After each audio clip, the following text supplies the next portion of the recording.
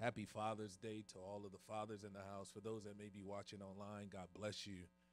Happy Father's Day. And for those that are just here in attendance or maybe watching online, I pray that you have been blessed by the worship and blessed by the praying thus far. I'm excited to continue our series this week. We are back for the third installment of our Discovering Joy series. And I don't know about you, but this series on joy has both encouraged and challenged me in ways that I didn't anticipate or even really deem possible. Who knew that there would be so much to discover and uncover about the wonders of joy? Y'all heard my story before I even started the series. I said, God, we've been going for 4 months now with some heavy hitting series, and it's summer. God, I need something light. I need some levity. God, I need something that's gonna inspire and encourage and have us walking out here feeling a bit lifted. And who knew that there would be so much to uncover and discover about the wonders of joy. I found myself, whether I was in conversation with my wife or just talking to the Holy Spirit, I found myself being more intentional about not allowing the circumstances of life to completely dispel or to drive out the joy that I have access to.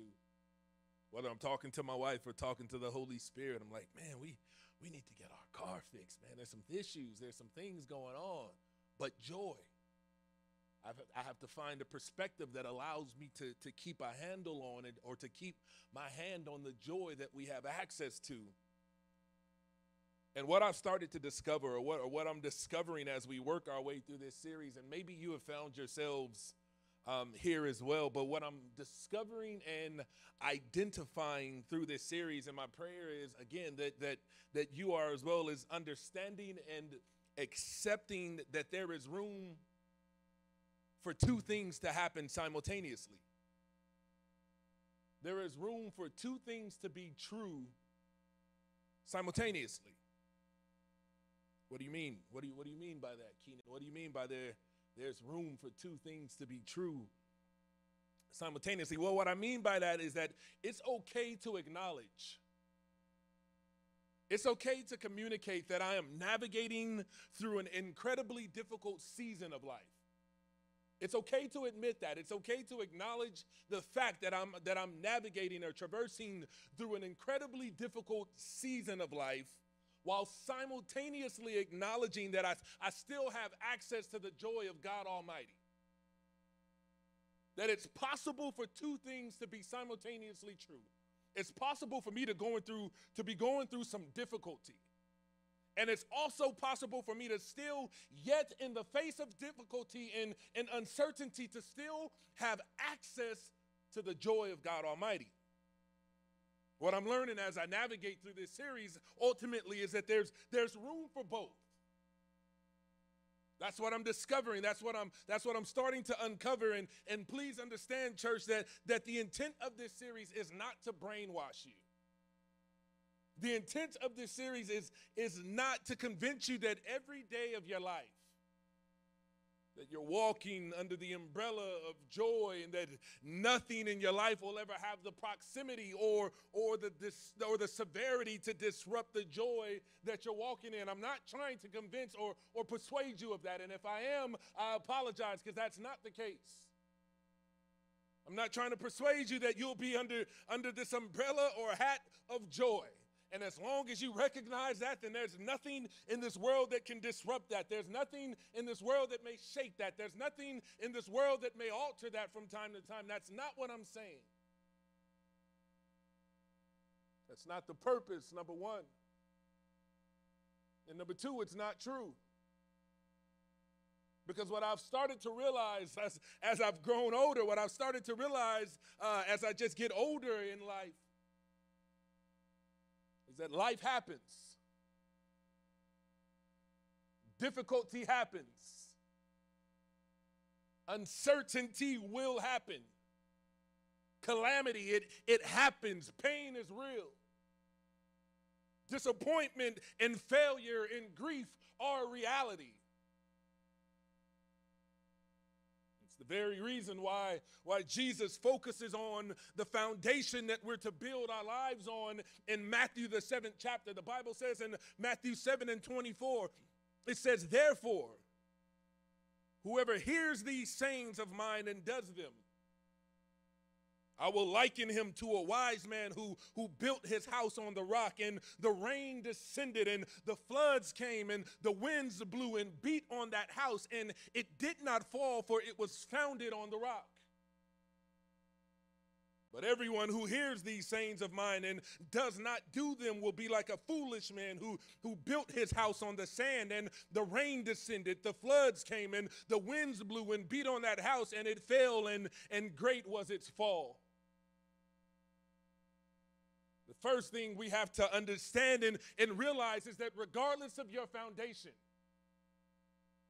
as you start to read this passage of Scripture, what you have to realize is that regardless of your foundation, whether it's rock or whether it's sand, we have to realize that the rain will descend. Jesus didn't make a separation or differentiation between those who built their lives on rock and those who built their life on sand. In both passages of Scripture, the same thing happens. The rain will descend. Jesus says the floods will come, the winds will blow, and the house is going to take a beating. Nowhere in that passage of Scripture in Matthew, the 7th chapter, does Jesus change his language and say, for those that builds their house on a rock, there will be no rain, there will be no flood, there will be no wind, there will be no beating. No, that's not what Jesus says. No one is immune to the conditions of life. Why does Jesus say what he says in Matthew, the 7th chapter? It's because he understands whether it's now or it's later. Jesus understands whether it's anticipated or unexpected. Jesus knows that torrential rain will fall on the lives of all of us at some point in time. He was very clear in what he was saying, that the rain that impacts our vision. It makes it uncomfortable to see clearly. Have you ever been driving down the road and all of a sudden it starts to rain and now my visibility is shifted? And now I'm driving a little slower and the windshield wipers are going and I can't clearly see what's in front of me. Rain has the ability to impact my vision. Rain makes it difficult to take simple steps that I generally would have taken with no regard at all. Because now there's the possibility that I may slip and fall. Now there's the possibility of injury, and Jesus is saying the rain will descend. Rain that shows the areas of my life where I got some leaks. Rain will show the areas of my life where there's vulnerability. All it needs to do is rain hard enough and you'll start to see some spotting in the ceiling.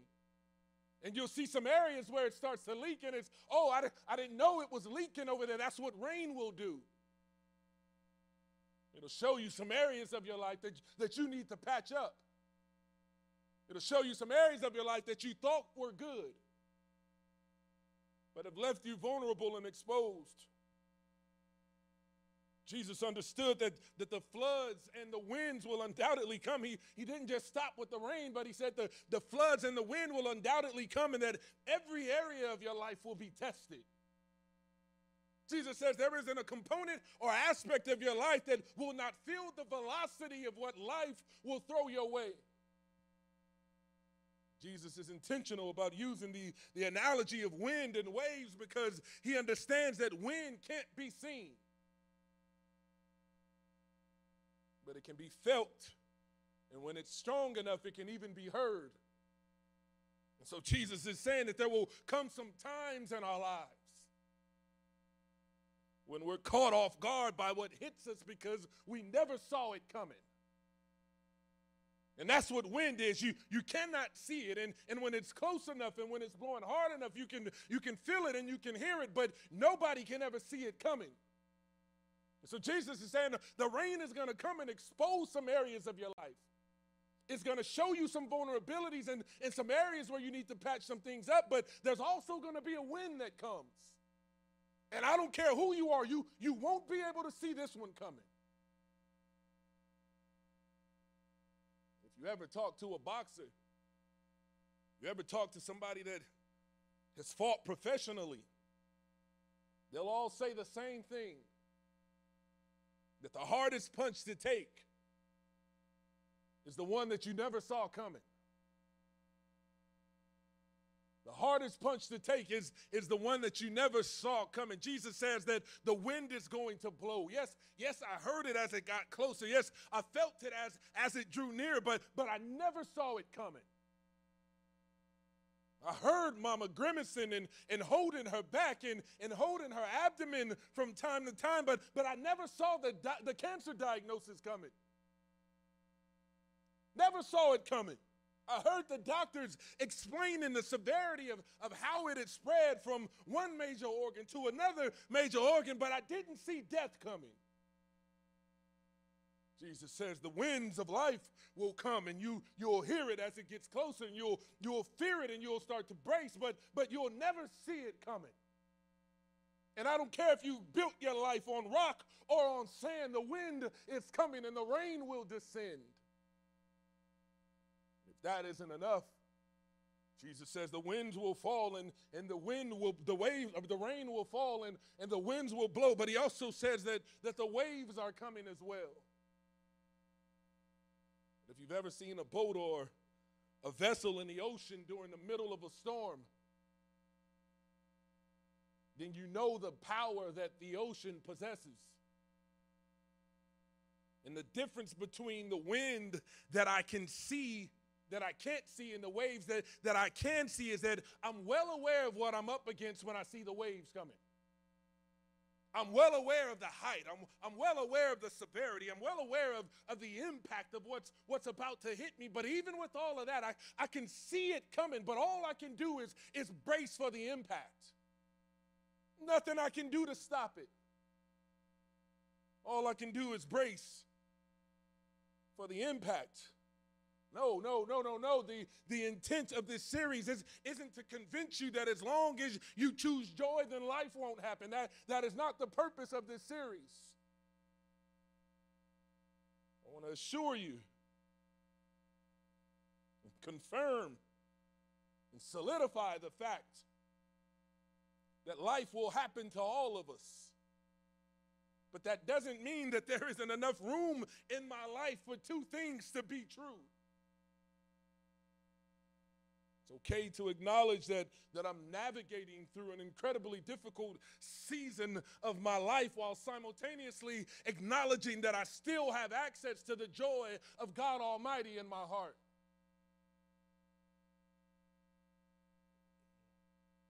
What does that even mean? What does that mean, Keenan? It sounds good, but what does that look like? How do I walk this thing out? Well, it means that it's okay to admit that emotionally and financially and physically and spiritually and relationally that I'm struggling and I'm in a difficult season of life. It's okay to acknowledge and admit that financially and spiritually and mentally or emotionally or relationally or in any of those areas or a combination of those areas, it's okay to acknowledge that I'm struggling and having a difficult time. One person, that means that their health isn't where they want or need it to be. For someone else, it's their finances. It remains a constant point of frustration and tension in their life or in their marriage. And what I'm required to put out on a monthly basis is far larger than what I'm bringing in on a monthly basis. And so there's a tension there that I have between what I have coming in and what needs to go out. And so there's a struggle and there's a difficulty in my finances.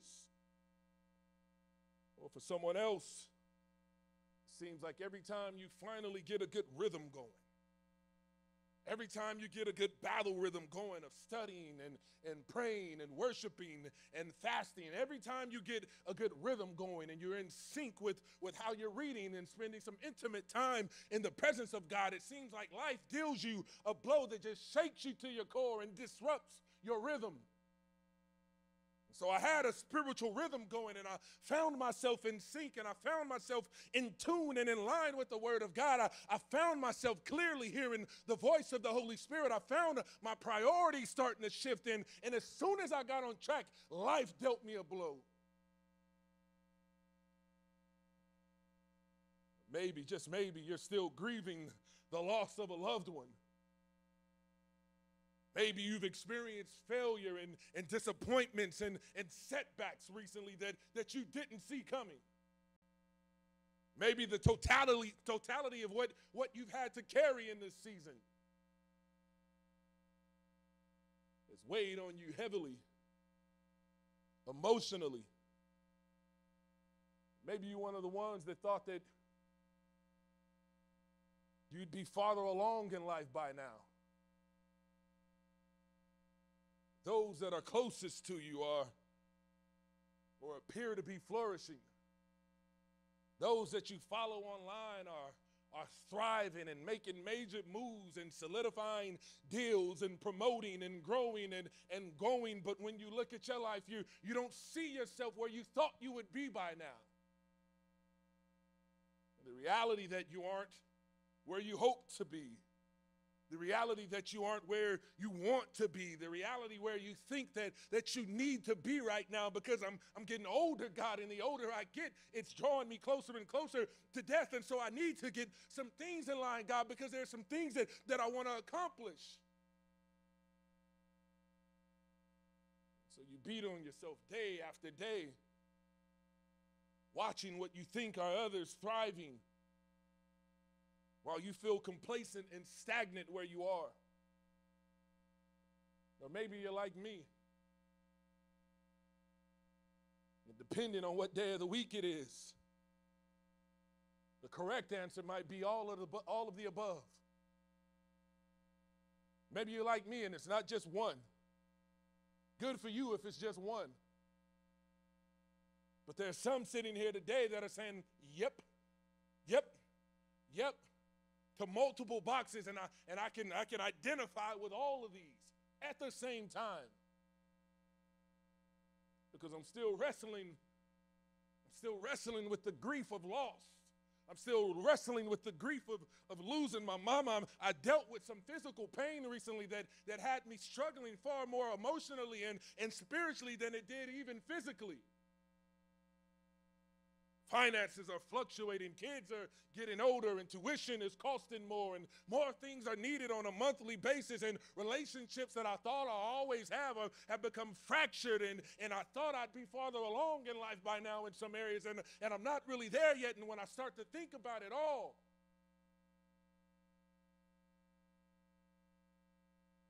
what I've come to realize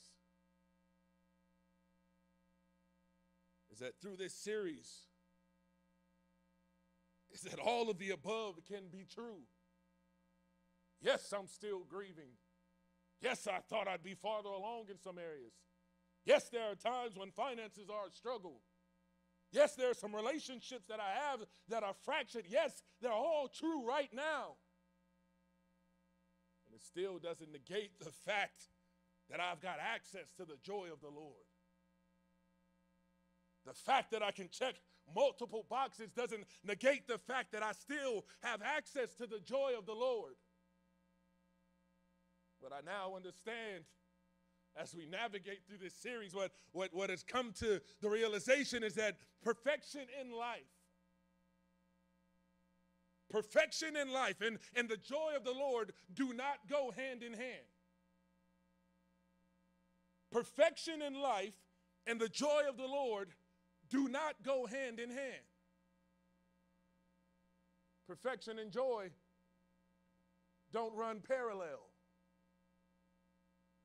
They don't run parallel. Perfection in my life and the joy of the Lord don't run parallel.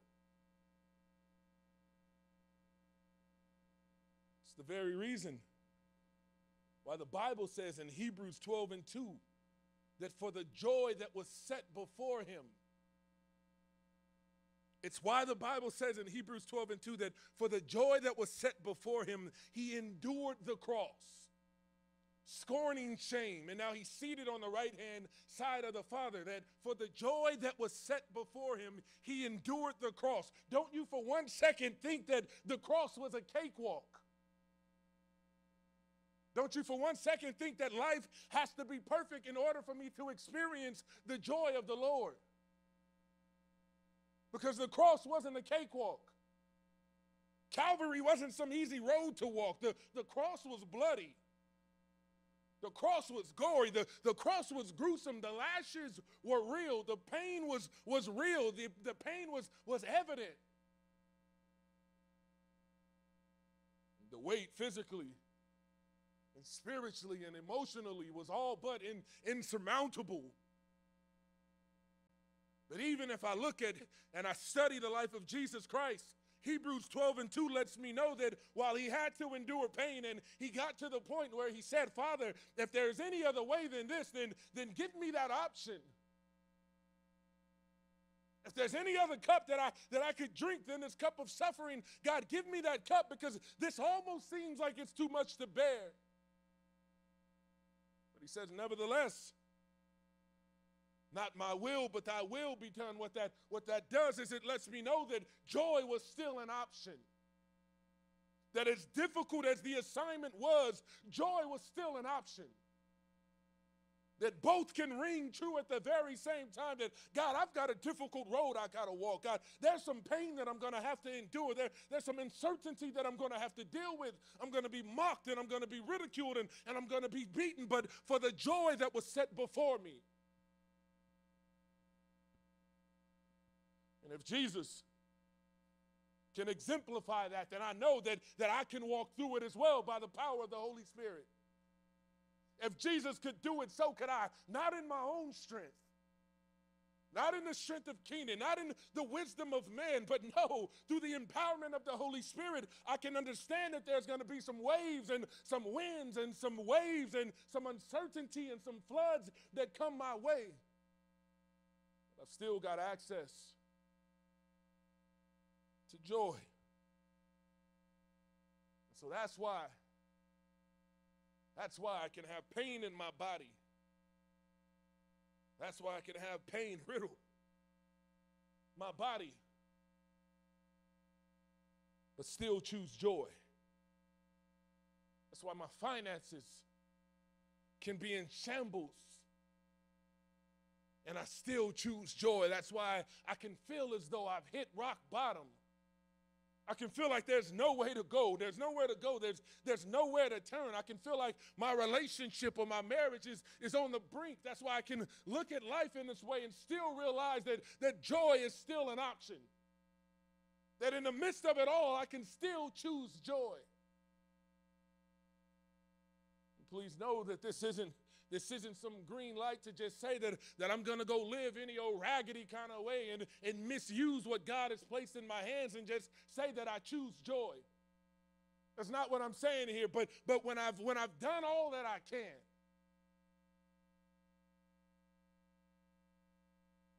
because please understand that there's still accountability.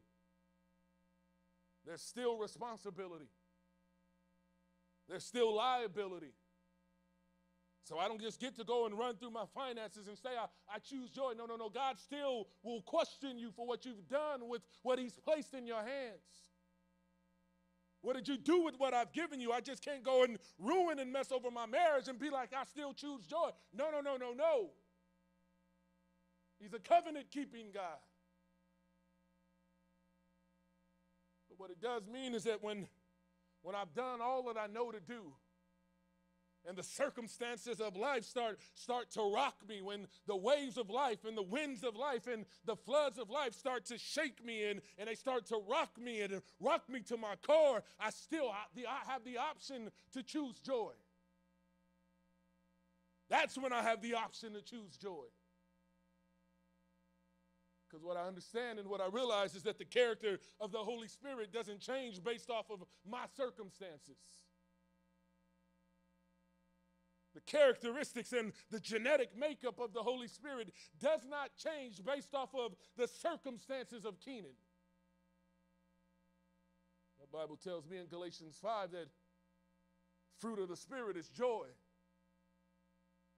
And if I'm a blood-washed, born-again believer that has the Spirit of the living God dwelling on the inside of me, then joy is always an option. And I don't have to reject or deny what's happening over here to still choose joy. I don't have to say that marriage is difficult right now to still choose joy. I don't have to say that there's no pain, and I don't have to deny reality to still choose joy. But in the midst of the giants that I have to face, I can still choose joy.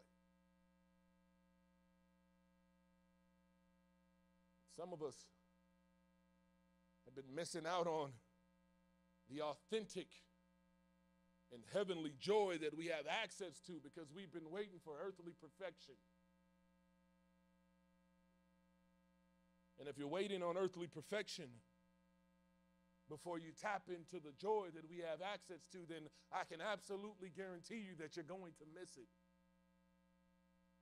If you're waiting for the perfect job and the perfect husband and the perfect home, in the perfect neighborhood, with the perfect car, with the perfect income, with the perfect church, with the perfect pastor, with the perfect children, before you decide to choose joy, then you are going to miss it. You are going to die absent of joy. And the truth is that you don't have to. That with as messed up as my life may be for somebody, I can still choose joy. I can still walk in joy. And that's the conundrum of the Spirit of God, is that even though life doesn't appear to be perfect, I can walk around because the joy of the Lord is my strength. It's not my joy to tap into. It's not my strength to walk in. So whoever that sits with, God says, if you're waiting for perfection,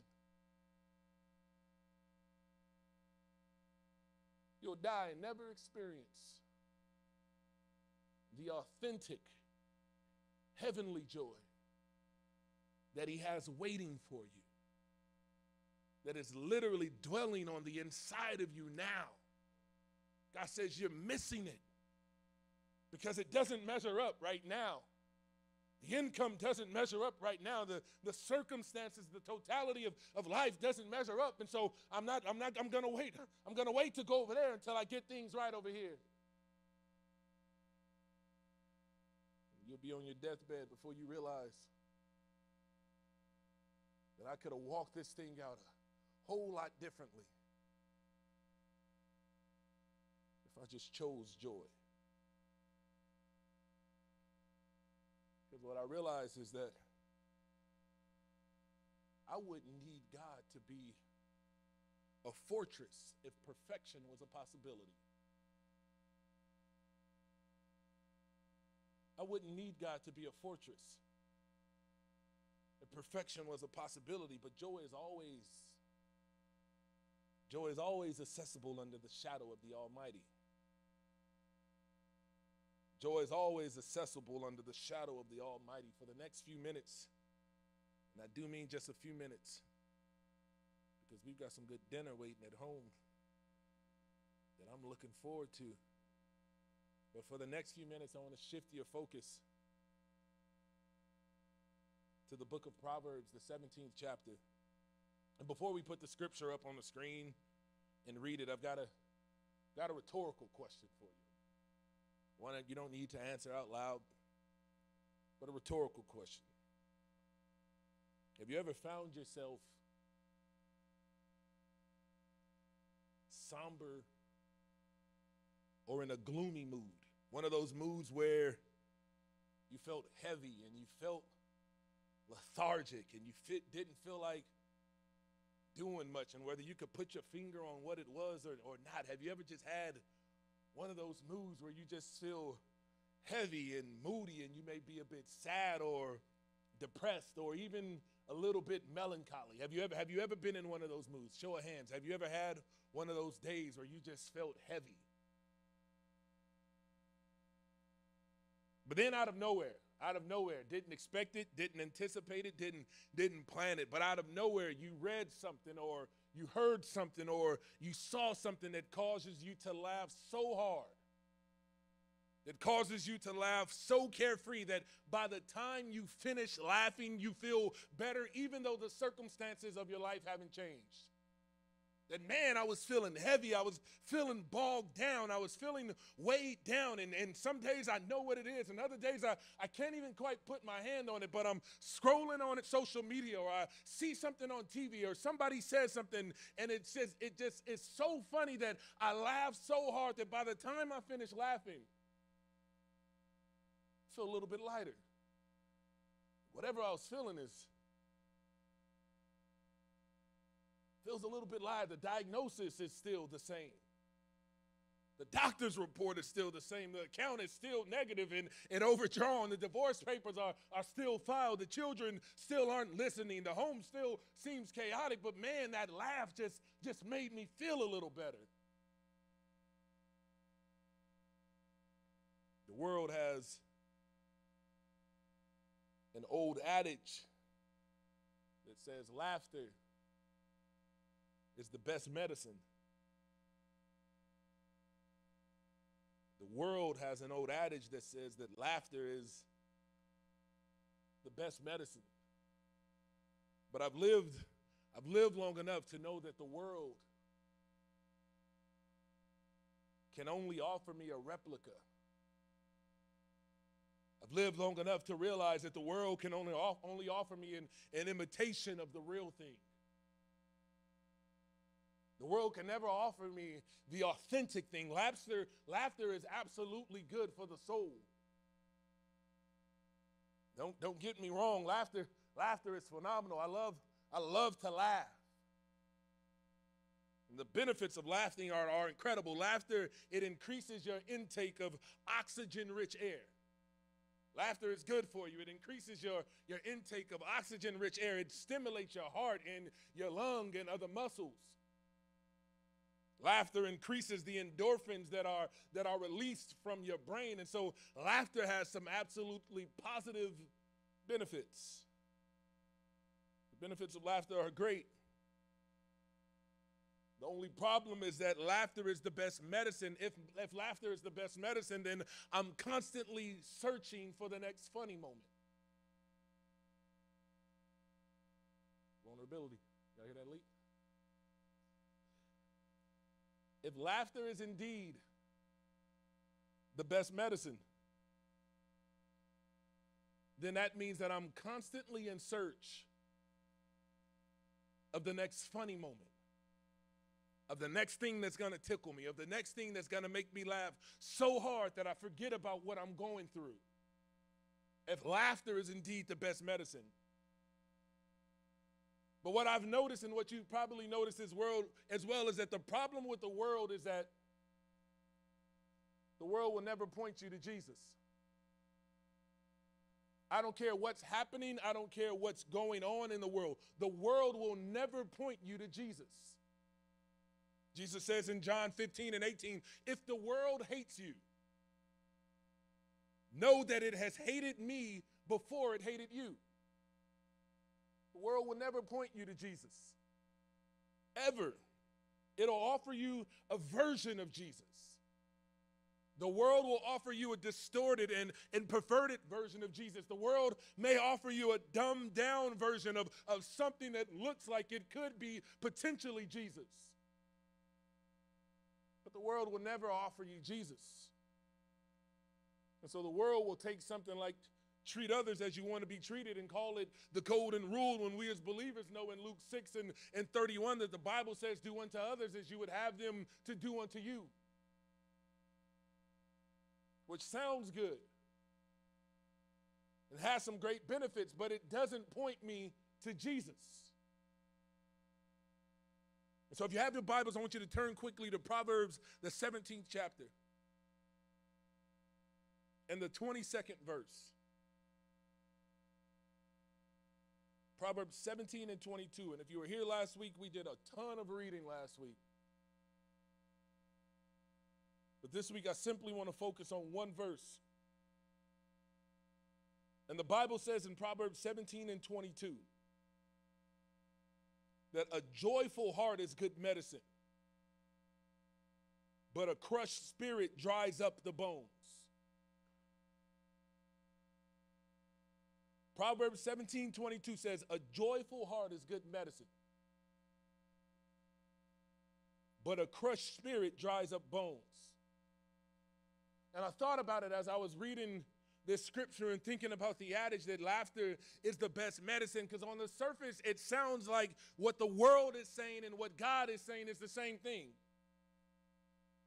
It can sound like they're saying the same thing, and if we aren't careful, we'll start to adopt the language of the world because we aren't discerning what the subtle ways in which the world is actually trying to have us pursue everything but Jesus. If we aren't discerning of what the world is saying and we just start to adopt and to onboard the language of the world, we will not see and recognize the subtle ways in which the world is just trying to slowly pivot. Well, laughter is good. Laughter does have great benefits, so it is the best medicine. And we'll start to adopt this language, and slowly what the world is doing is drawing us away and just further and further away from Jesus. The world says laughter is the best medicine. The Word of God says a joyful heart is good medicine. Sounds similar. But what's the difference? Laughter is temporary. Joy is eternal. Laughter is temporary. If laughter is the best medicine, then I only feel good with the next laughter. And I'm constantly looking for the next high, and I'm constantly looking for the next funny, and I'm constantly looking for the next joke because I need laughter to keep me medicated. Laughter is temporary. Is it good for a moment? Absolutely. But joy is eternal. Laughter can become a coping mechanism. I've seen people laugh so that they didn't have to deal with what they were going through. Whereas joy is a choice. Joy says, I see everything that I'm going through and I still choose joy. Joy isn't a coping mechanism. Joy says, in spite of my circumstances, I still choose to tap into the joy that I have access to. But I've seen people at work and in my family who are funny beyond measure. And you talk to them one-on-one and their lives are broken. And they hate life. And everybody can laugh with them because they're extremely funny. And they go home and they cry themselves to sleep at night. Laughter can become a coping mechanism, while joy is a choice. Laughter will have you seeking fulfillment in comedy, whereas joy will have you seeking fulfillment in Christ. Laughter takes strength. It takes strength to laugh. Have you ever laughed so hard that my stomach hurts? I've laughed so hard that I'm just drained. Joy gives strength. One takes, the other gives. Laughter points to man, whereas joy points to Jesus. 3 quick points, and I'm not even going to dive into them. But 3 quick points that I want to make about joy.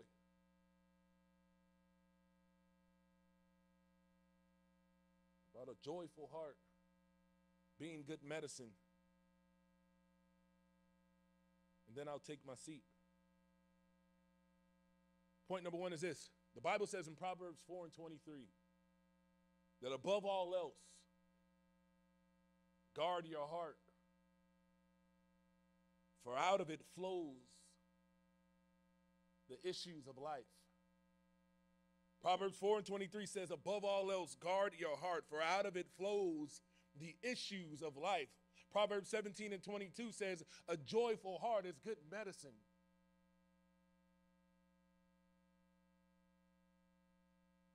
And so what my Bible is telling me is that whatever I've got seated in my heart, is going to flow through my life.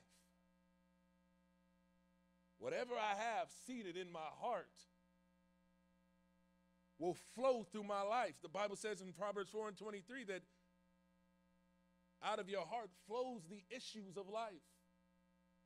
The Bible says in Proverbs 17:22, a joyful heart is good medicine. And so if I have a joyful heart, in the same way that I can take medicine, and as it enters into my bloodstream, it's affecting every area of my life. Any pain that I have, it's reaching the pain. And the Bible says it's the same thing with joy, that if I choose joy, if I have a joyful heart, then I'll see it begin to infiltrate every area of my life.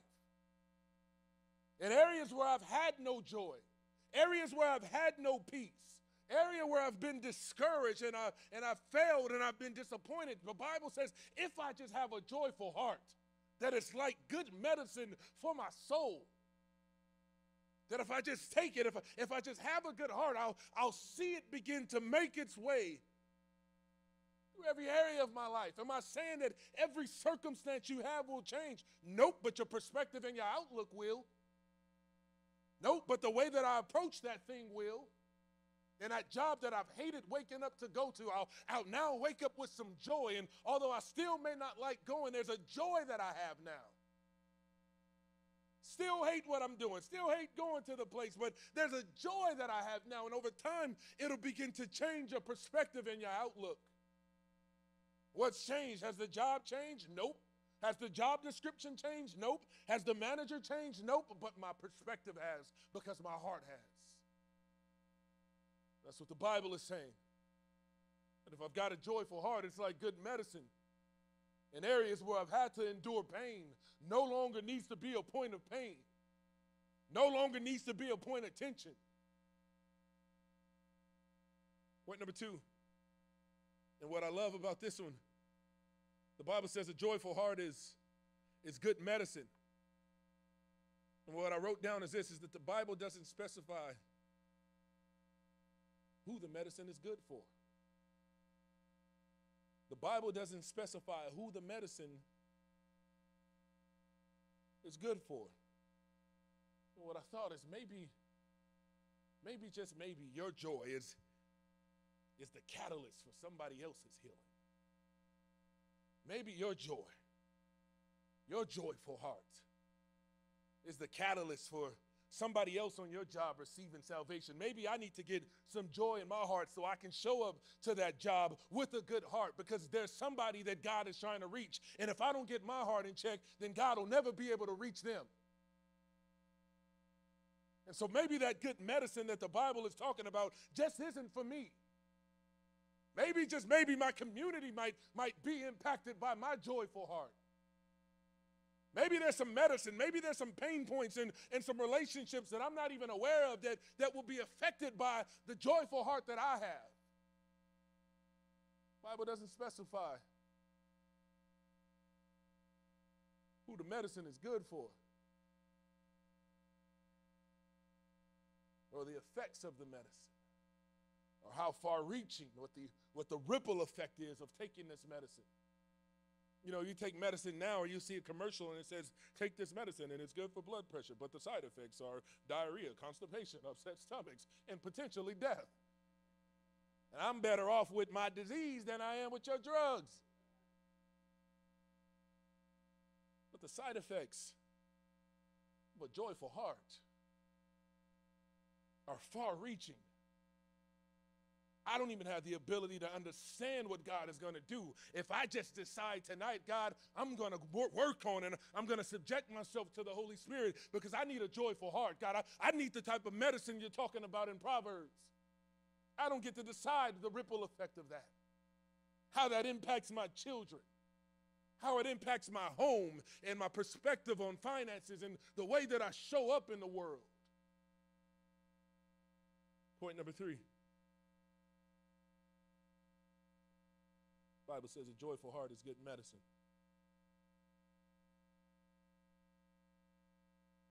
Your prescription never runs out. prescription never runs out. I was dealing with a pinched nerve in my neck, and they gave me some meloxicam and some gabapentin, and I was taking them, and I was supposed to start taking more and more to increase the dosage, and before I knew it, I was out. And I was just left to deal with the pain. But what I love about the joy of the Lord is it's an endless supply of it. That as often as I wake up and choose joy, it's there. As often as I decide, God, I want to live under the shadow of the Almighty. God, I want you to be my fortress and my refuge. God, I choose joy. God, give me the medicine that never runs out. God, I don't know what you're doing and who you're trying to use me to impact or who you're trying to use me to influence. So God, I need the joy of the Lord. And I never have to worry about being under the shadow of the Almighty and running out. Because there's an endless supply of joy. So with that, I close, but I want you to realize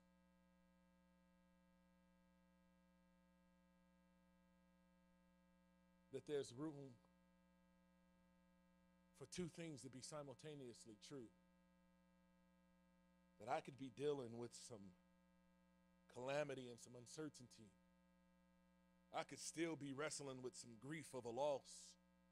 I could still be struggling with parenthood or with marriage or with my job or with dealing with relationships that have been fractured. That can all still be true and still have access to the joy of the Lord. And if you're waiting for both, or if you're waiting for perfection over here before you tap into the joy over here, that's exactly where the enemy wants you. Because it's a carrot that he'll dangle, and I've been there. Boy, when I make this amount of money, I'm solid. House will be on point, car will be on point, and I've surpassed that 10 times over. And life still happens. Pain still comes. Mama still passed. Struggle still exists. Relationships still fractured. And the enemy wants us to think nothing more that when you get this, when you move here, when you get this ring, when the marriage comes, when the baby comes, when this comes, it'll all be perfect. No, it won't. But joy is still available. And I just imagine how many buckets of joy are in heaven that have never been tapped into because somebody was waiting for perfection on earth before they access the joy in heaven. Every head is bowed and every eye is closed. God, I thank you for your loving kindness and for your tender mercies.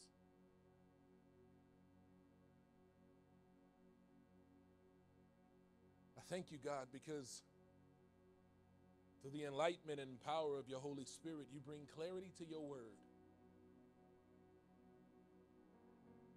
You allow for discernment. You allow for truth. You allow us to see through the lies and deceit of the enemy. No longer, God, do we have to chase after the fool's gold of the world. No longer do we have to believe in the imitation and the fallacy of what the world has to offer.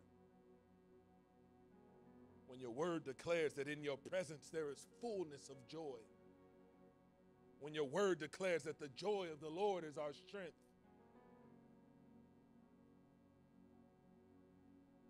Your word declares that a joyful heart is good medicine. And I know that some of us have been living with sickness.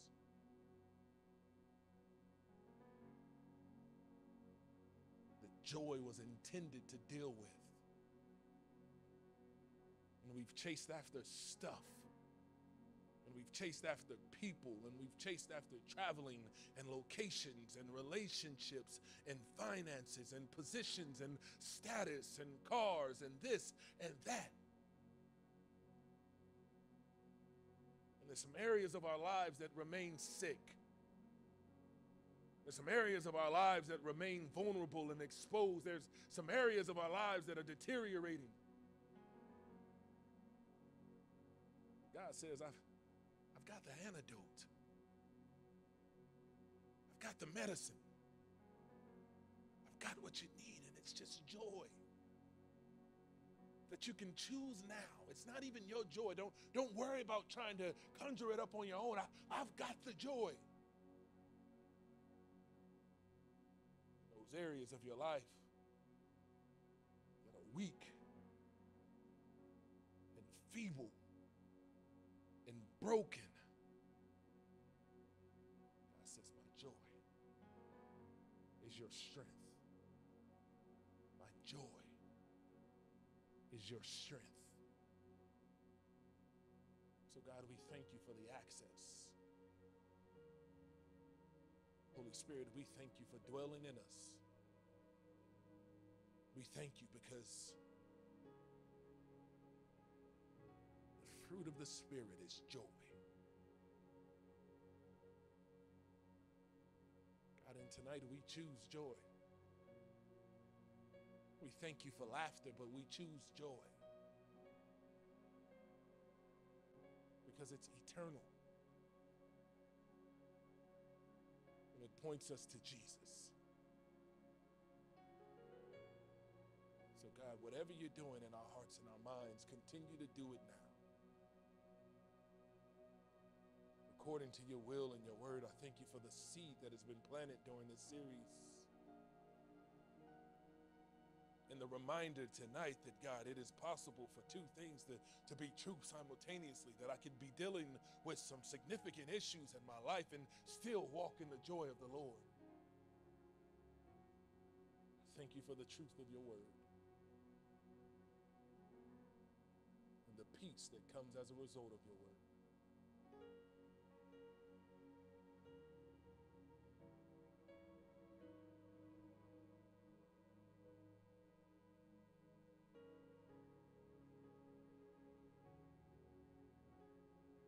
Find yourself in the room this evening and just say it out. It's a joy I haven't experienced, but it's a joy I want to walk in. If you find yourself in need of prayer this evening, for the next few minutes, I just want to open it up for prayer.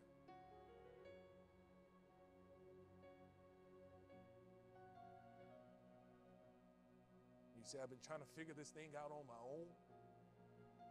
There's some areas of my life that I know are sick. There's some areas of my life that I know are vulnerable.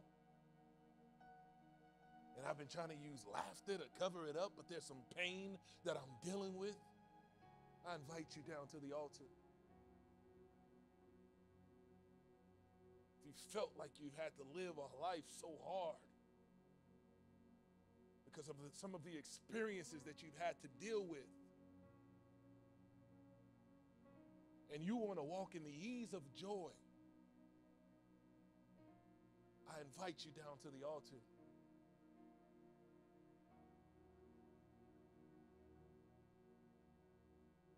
If you've convinced yourself that life is just hard, life is just difficult, and this is just, it is what it is. I've just got to buckle up and muster through it. God says, I have joy for you.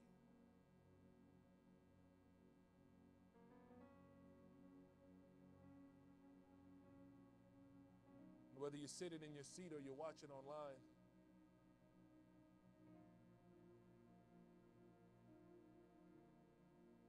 my ask is that you would just begin to pray. And if you're like, man, I'm good, I got it, I got it, I got the joy of the Lord, there's somebody you know that needs it. And we will be a church that intercedes on the behalf of others. We will be a church that stands in the gap. And if you've got joy, then great, pray for somebody who doesn't. Begin to intercede for somebody who needs it. Who you want to experience the glorious goodness of the joy of the Lord. Because you know what it's done for you. know how it's affected you. You know how it's allowed you to continue on.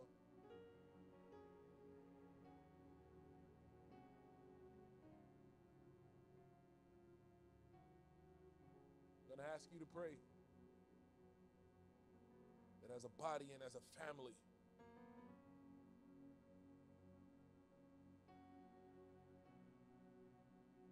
we can pray.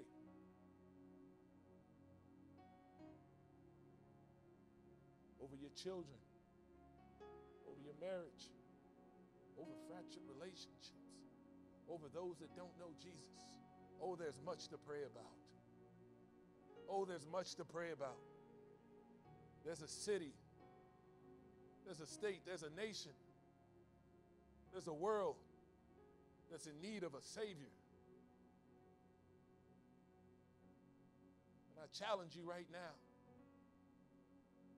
to push past whatever you're feeling, to pray on the behalf of somebody else, and watch God move.